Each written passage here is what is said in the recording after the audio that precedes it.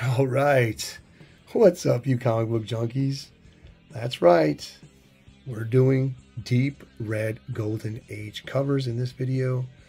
So strap it in. This is going to be a real good one. So here we go.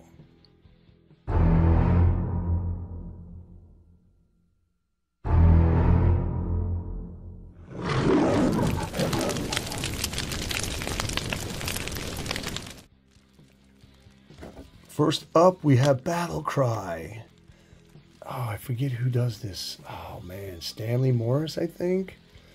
Battle Cry number 14. This may be a pedigree. We got a little mark up there, but just a gorgeous cover. And I just love that guy's head in the middle, like screaming, like crying. Battle Cry. Action-packed tales of real combat. Great cover. Deep reds. Can't go wrong with that. Next up we have, Young Life. I like this one because it has this stamp right there. That was so cool. This is a very scarce book. It's Summer 45. The book after it, number 2 I have, which is even scarcer, has a war cover. But this is cool. It's 2 comic book stories. You got articles in here on celebrities, advice columns. You have puzzles. It's really cool. And that, look at this, crime crashes the canteen. So it's got good stuff in it. Next up, another war book by Standard. This is just a really killer good girl cover. Look at that. Right there. And you're not going to believe what it says right here. Battle of the Sexes, the 38th Parallel Hassle. She is gorgeous. Great graphics. Look at those missiles being lobbed over. I love that cover. All right, what's up? Ooh, this was an AOK from my friend Jambo Comics. Check him out, sub him up. Great Kinsler cover. You got headlights there. You got it all, baby. Fighting Sheriff, Battles for the Law and Order, number 11. Just a great cover. Deep reds. Thank you, Jamie. That is from 1952. And next we have an LB book. What do you guys think of that one? So this is comes from a series called Horrors. It's Horrors of War, Crime, Horrors of Jungle. He does the original covers on these and gorgeous ones at that. And then they're Fox reprints in the interiors. But just a really great, you could tell that's LB. Look at the skin color, how pink it is. That's usually a tell that's an LB cover. But just a great book. And that is number 12 from 1953. Oh man, look at this one. Ooh. Miss Beverly Hills. We got either a pedigree or a dealer mark on this book also. We got Leonardo DiCaprio right here. John Payne. Just a really cool, it has Dorothy Lamour inside, Road to Stardom. Another one has more comics than this other one. It's similar to this book, but it has more comics in it, but it has articles and stuff like that. Very cool. Like you can see extra best letter contest winners in this issue.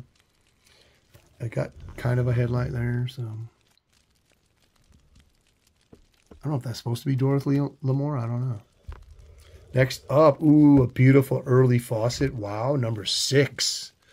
Just a great cover. This is an auto binder, I think, and it's the first appearance of this guy here. I forget his name. Commando Yank, I believe it is, or Phantom Eagle. I don't know. This is both their first appearances? Ooh.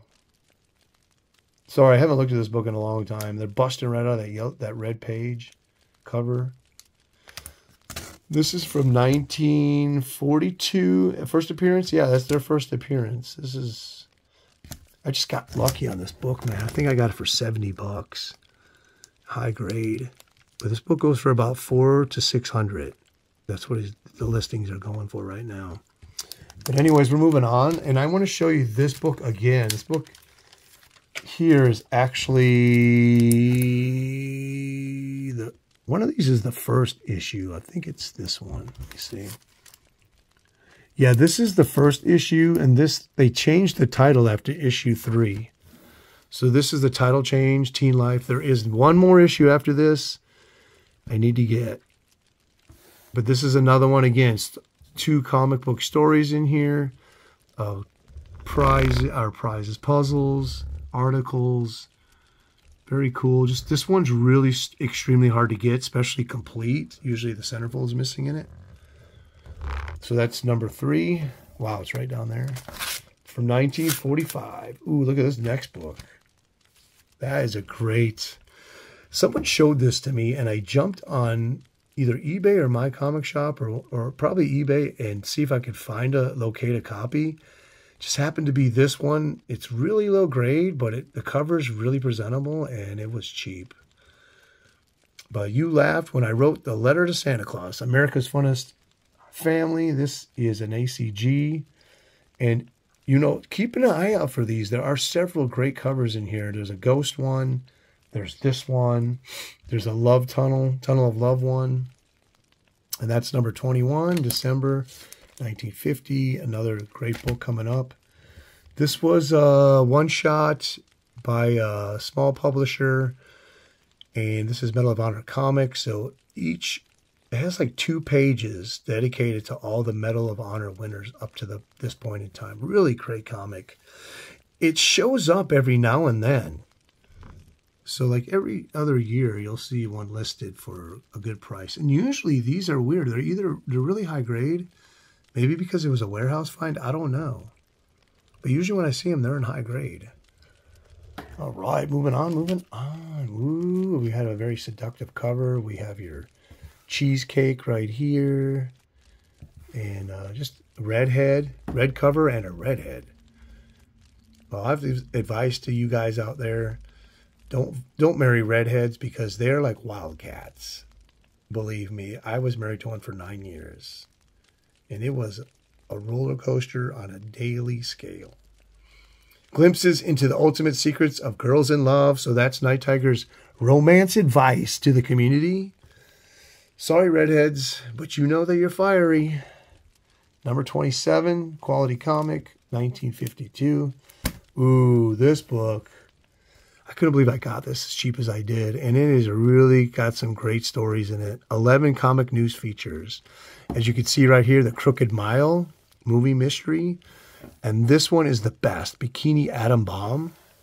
That actually give you the whole war plan, step by step, of this operation in here. I love it. Picture News in color, November 1946. Deep Red Baby.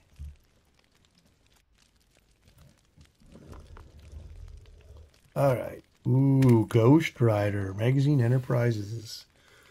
Number 14, The Fastest Man of the West. You know you love this book. You know you want it. Isn't it gorgeous? Look at that title.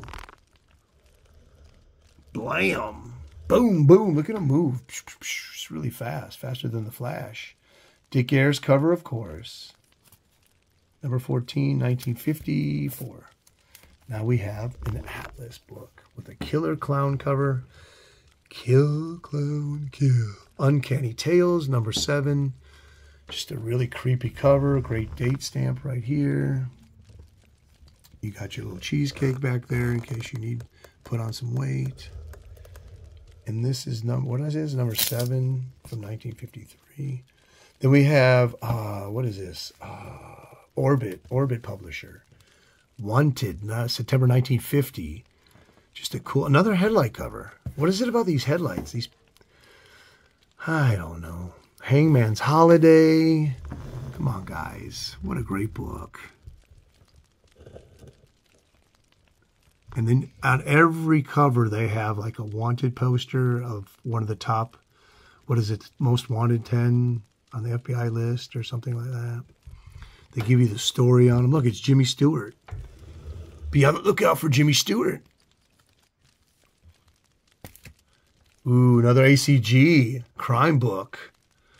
Great. I don't even know what that is. Some kind of plant's attacking that guy. And she's going to take care of it with an axe. She's covering up her cheesecakes. Garden of Horror.